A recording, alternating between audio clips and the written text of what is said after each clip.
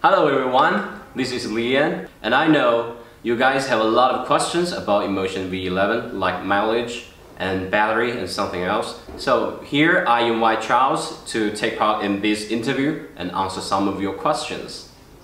Hello everyone, this is Charles, CEO of Inmotion. As you know, we launched a new model. I think you will love it. And we received a lot of praise from all over the world. And we have more confidence to do some innovation because of your support. Today, we got a lot of questions from Inmotion fans, and I will try to give you the answer of our product. But the answer is too professional. Maybe I can only use Chinese. Maybe next time I will use English to tell you some professional words. Thank you. Okay, I will also add English subtitle in the following videos. So okay, let's start with the BMS. In the presentation, you tell us about the highly improved BMS system. So can you tell us about more details? 大家好，我接下来呢用中文来给大家讲解一下 BMS， 因为这个涉及到很多的这个专业术语啊。BMS 在整个独轮车是非常关键的一环，而所有的做旗舰机的厂家，接下来呢都需要涉及到怎么样用 BMS 更高级的去管理我们的这个电池。我们都知道啊，独轮车以它的紧凑设计著称。而它的空间呢是非常有限的。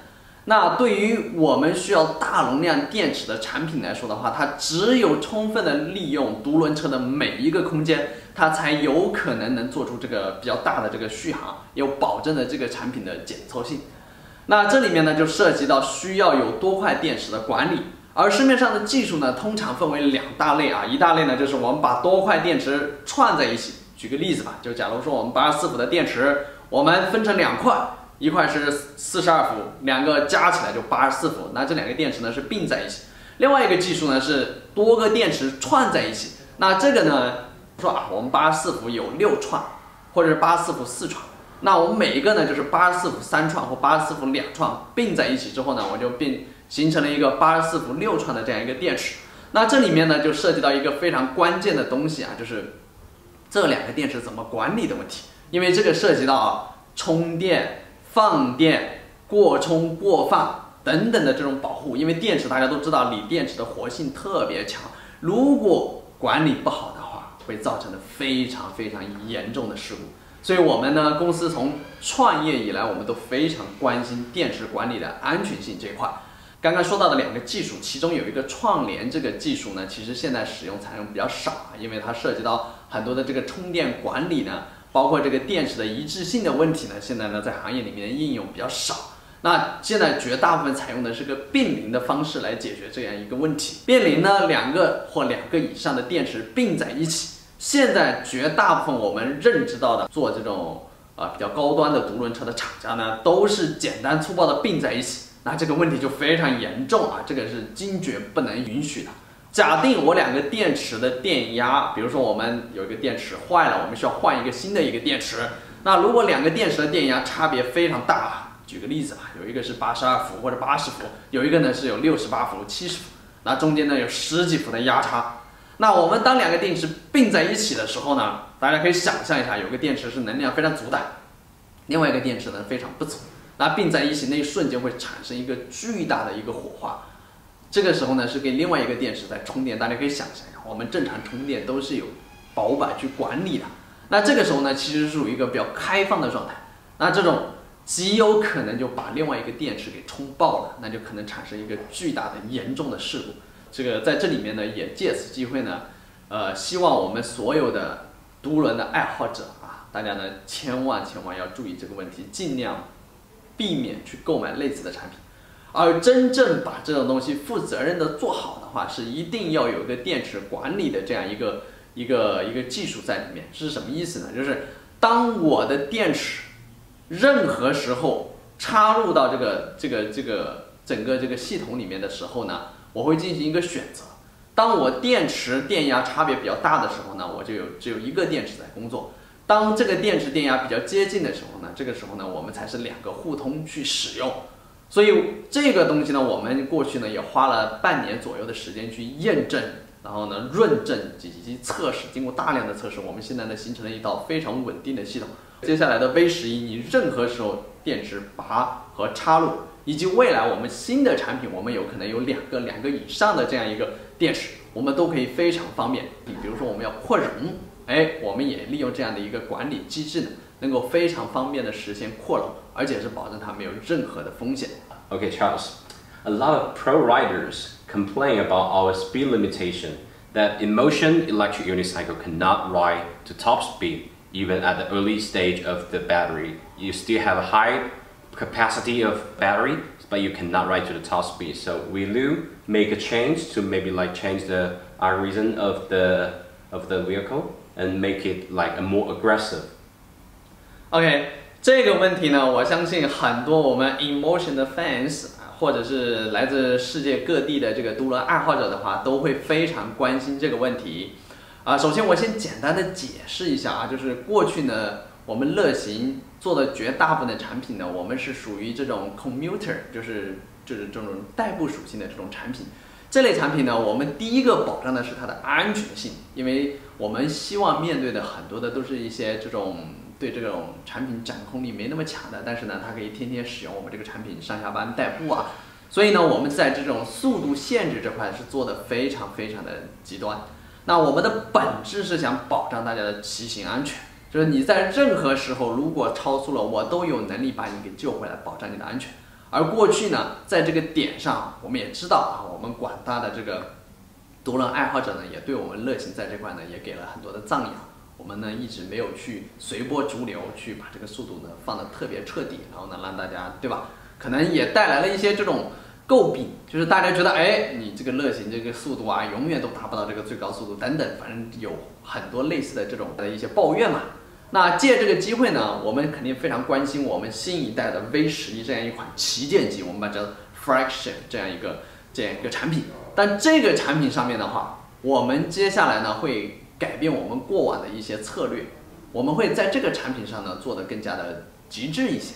那肯定不会采取过去的这种比较保守的策略，因为为什么呢？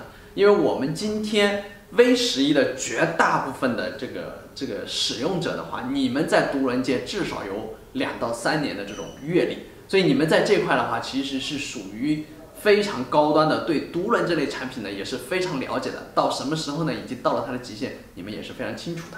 所以针对这类的我们的用户的话，我们接下来呢，希望我们这个产品呢，能够让你感受到它的越野的属性的时候呢，也能感受到它的速度。所以未来呢，我们会有2个模式。第一个模式呢，就是我们出厂的模式。我们这个模式呢，会沿袭我们过往的以安全为基础的。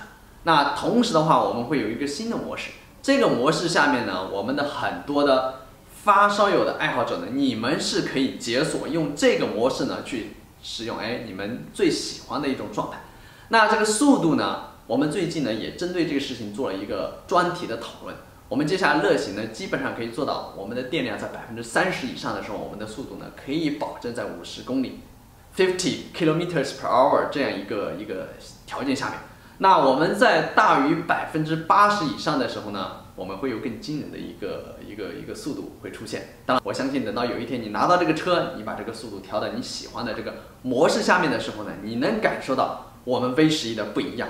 而在未来的这种产品里面呢，我们也会尽可能，也一定会用我们新的这种产品，让大家感受到乐行在独轮界或者是在高端独轮界的一个追求。Charles, actually the new design of our headlight and taillight is quite different from the previous models.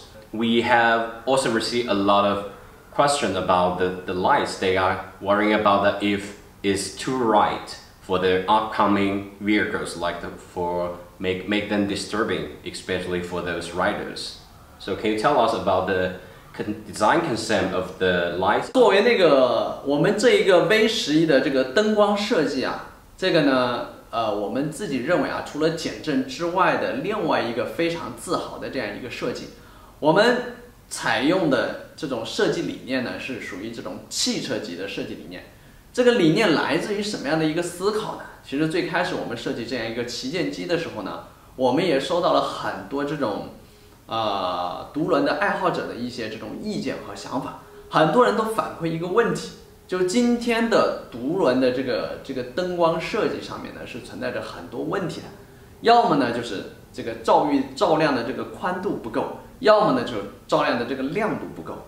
我们希望呢就是能做出一款产品呢，你不单单是白天的时候可以正常的骑行，而且在晚上骑行的时候呢，你也可以畅通的无阻。后来呢，我们又在想，我们这个旗舰机呢，它其实是属于跟这种汽车级别的这种产品呢是能搭得上边的。所以我们在思考，在这个行业里面，在汽车行业里面，因为在独轮行业我们已经没有什么学习的对象了，那我们在想，我们这类车既然要做越野，那现在越野发展的最好的就是汽车。那在汽车领域里面做的非常好的灯光设计的，我们都知道，像奥迪啊、宝马、奔驰啊，都做的其实是非常优秀的。希望呢，我们是重操控性。我们这个操控性的这个产品呢，我们就参考了一下这个宝马的设计。大家可以感受得到啊，我们前灯有天使眼的大灯，再加上一个呢18瓦的这种照亮的这个灯，其实呢，它基本上跟汽车的这个照亮程度是差不太多的。大家知道啊，普通的一个汽车的单边的灯的话，大概是20瓦左右，我们现在已经达到了18瓦这样一个高度了。而我们希望呢，我们追求的这一款产品呢，是一个比较完美的这样一个尾灯。那我们在想，我们要怎么样去把这个完美的尾灯把它给展现出来呢？我们就思考，我们也需要参考这个汽车级的这种尾灯。其实包括我们刚刚说的奥迪啊、宝马、奔驰啊，他们的尾灯都设计的特别漂亮。所以我们也是一样的，参考 BMW 的这种尾灯的设计。那我们设计了3条比较匀光的，而且非常非常漂亮的这样一个尾灯的这样一个设计。当然，这个尾灯不仅仅是为了漂亮啊，最重要的是什么呢？我们希望你在50米甚至是更远的地方呢，能够看到我们前面有这样一个车子在骑行。因为我们很多的这个用户的话，他不单单会在我们的这种日常的这种道路上行驶，也有很多人不可避免会骑行在一些机动车道啊。这个时候呢，我们就需要提醒汽车或者是摩托车或者甚至是行人去关注到我们这个骑行者，这样的话避免产生这样一个交通事故。我们也希望呢，我们未来的这个产品呢，能够一直秉承我们这个理念，能够把我们的这个关乎到用户安全的事情呢，把它做到极致，做到行业里面最好，也是引领这个行业不断的去进步，不断地去改善。同时，有很多的这个用户呢非常关心啊，因为我们这个车的这个车灯太亮了，18瓦，已经远远在我们这个行业是领先其他对手啊。大家其实不用太担心啊，因为我们在这个灯光设计这块的话，其实我们是研究了大概有4、5年的时间。我们现在呢在做很多的产品呢，我们会充分的考虑，就是我们这个灯光的节省。像我们知道的啊，所有的汽车的近光灯都是有一条非常漂亮的这个截止线的。那对面过来的行人也好和汽车也好，基本上不会晃眼。而我们现在采用的 V11的这个大灯也是一样的，我们也做了一个非常漂亮的一个截止线。正常的行人基本上看我们这个车是看不到的。我们呢也可以通过拿到我们这个产品照射路面啊、照射墙面啊，可以非常清晰的看到有一条非常漂亮的截止线，也是为了保障所有人的安全。Also, I read about some posts about the repair of the lights, and also it's easy to break and easy expensive to replace one. 我们的小伙伴呢也会特别关心这个点，就是前后2个灯会不会很容易坏的这个问题。首先我们这个肯定是不会很容易坏的，这个我们已经做了大量的实验，这是一个点。第二个点呢，我们去怎么保障这个东西呢？我们从设计之初的时候呢，我们内部增加了非常多的结构。我们的目的呢，就是保障我们这个车在摔车的时候呢，我们这个大灯呢是不容易被摔坏的。另外一方面呢，我们在这个车的前面呢，也做了一些橡胶的去保护这个车，保证我们在摔车的时候呢，首先着地的是橡胶，这样的话，保证我们的这个外面能看到这一层。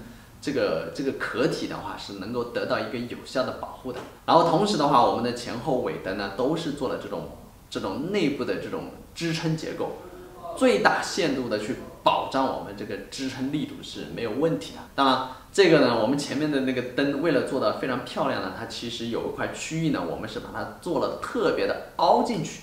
这样的话，其实是保障你在摔车的时候呢，灯极有可能呢，我们的外壳可能受了一些损伤，但是呢，我们的这个灯还是完好无损的。而接下来啊，就是最不济的，大家在骑行过程中，比如说我们骑到这种越野的地方啊，这个一不小心呢，可能碰的会非常厉害。这维修的后面的更换上面呢，我们也会做一些政策来保障这个大家更换这些车灯的时候呢，都是在你接受范围内。